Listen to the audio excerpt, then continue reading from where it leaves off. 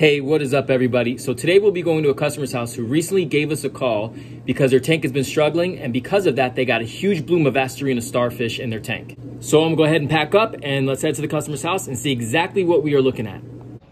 So here I am walking in to the customer's tank, and there's a starfish on the glass here. It's not as bad as I thought it was going to be. Some cyanobacteria on the sand there.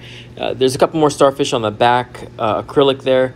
But honestly, this isn't as bad as I thought it was going to be. I was expecting worse. I've seen worse. There's a couple you can make out there on the rock. But yeah, I was expecting there to be a lot more, because usually when you have starfish like this, your front glass is completely covered. Like we have some on the glass, but not many.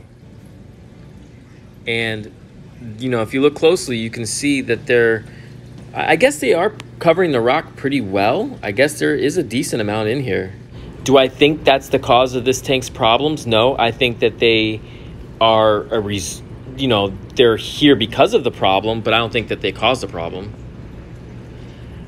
It's a bit misleading because you can see there are some on the dead skeleton of this hammer coral. So that would lead some to believe that they are actively feeding on the hammer coral, but I don't think so. I also was told that one of the anemones kind of went rogue and stung a lot of these corals. So I guess that explains why the hammer is not doing too well, or the Duncan coral is doing too well.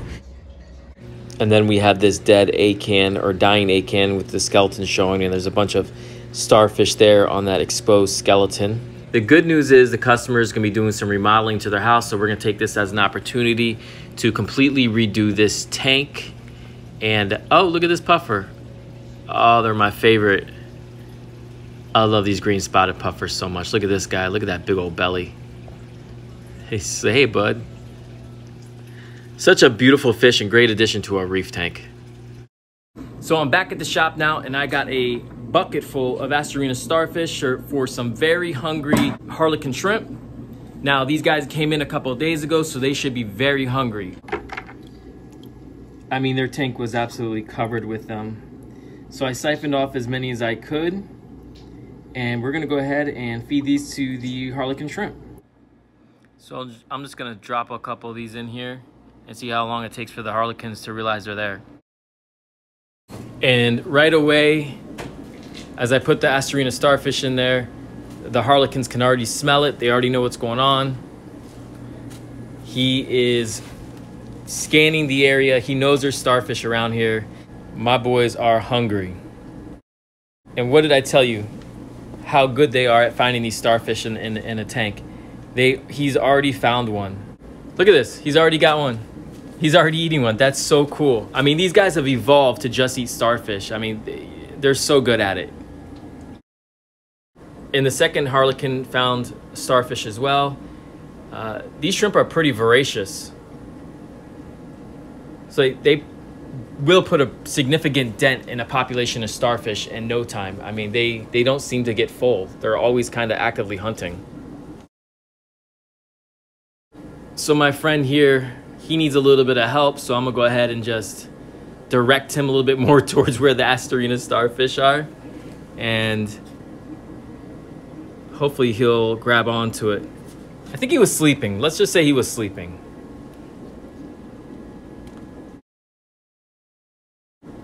Here you go, buddy. Here. He's got one. So everybody's got a starfish. Everybody's eating, and I'll throw some more in there so that they have enough in the tank that they can munch on as they please. Oh, so check this out. Everybody sees these. A lot of our customers see these and they think that they're like little octopus or something. But these are serpent starfish, or brittle stars. And they are cool as hell. They make a really good addition to your reef aquarium, just because they're so good at eating up like kind of leftover food and kind of just really good scavengers. But they're cool as hell looking, aren't they? I mean, they do resemble octopus in some way. And for a starfish, they move relatively quick. Yeah, big fan of these. Yeah, like I said, definitely a great addition to your cleanup crew. Definitely don't overlook these guys. Also chilling in the invert system is just this little Halloween hermit crab, which I thought is pretty cool too. So we have Harlequin shrimp in 1, 2, 3, 4 tanks, and already the Asterina starfish that we put in here are already starting to climb up on the glass. So there's tons and tons of them. I dumped tons and tons of them into these tanks. So that'll be plenty of food for them for now to hold them over until we're able to put them into a customer's tank. Now, the other really cool thing I wanted to show you guys is we have these pairs of Mandarin gobies. They're absolutely beautiful. We have them in the invert systems as well. So anybody who's kept these fish before knows how difficult it is to keep them fed. And especially in a quarantine situation, we have to make sure that they're eating. They are a little bit underweight. We have to make sure they're fattened up and ready to go through quarantine, because like these fish, just like every other fish, has to go through our quarantine protocol. So we have to get them on frozen food. So check this out. That is right, they are eating frozen food, which is a huge win for us when it comes to quarantining these fish properly, because it is a month-long to do. So we got to make sure that they don't starve to death in that time. But getting these fish to eat frozen food is tricky. So how we started was just with some live brine, and we throw that in there. So I'll go ahead and throw some live brine in there as well. They like when I do that. So that movement kind of activates their feeding response, and then they get taste of that brine, and then it's a lot easier to get them to eat frozen. And all 4 of the pairs of mandarins that we have in these tanks are all eating frozen. And that's just a big relief for us, because now we can go about the quarantine process and not worry about whether they're getting enough food or not.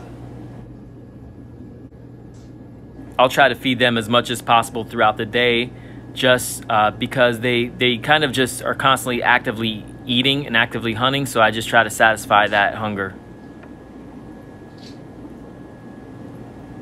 And you can just tell right here, look at, she's gonna go for it. You see that? That's a frozen piece that's floating there. Is she gonna?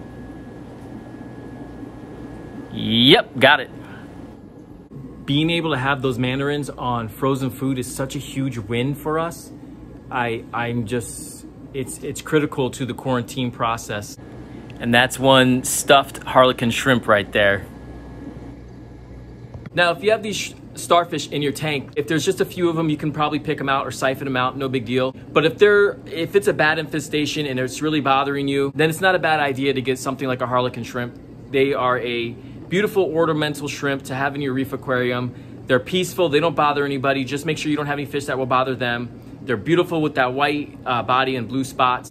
The only catcher is that they eat starfish and starfish only. So once they eat all the starfish in your aquarium, then you'll have to go to the fish store and you'll have to buy something like a chocolate chip star to make sure that they're happy, probably, you know, once every 2 weeks or once every month, depending on the size of the starfish. Now, as far as the customer goes, they're gonna be remodeling their house and redoing their floors, so we'll have to break down their tank, and we're gonna take that as an opportunity to completely redo everything. So this wasn't our aquarium to begin with. We took it over from a previous service company. So it's gonna be kind of nice to be able to restart and only put quarantine coral and fish in there, and just avoid future problems like this. So I'll definitely be doing an updated video on that, and hopefully we can make this customer really, really happy, and they can have the tank that they always wanted. All right, guys, thank you so much for watching. Thank you so much for coming along on the ride with me today. I appreciate you guys. I'll see you next time.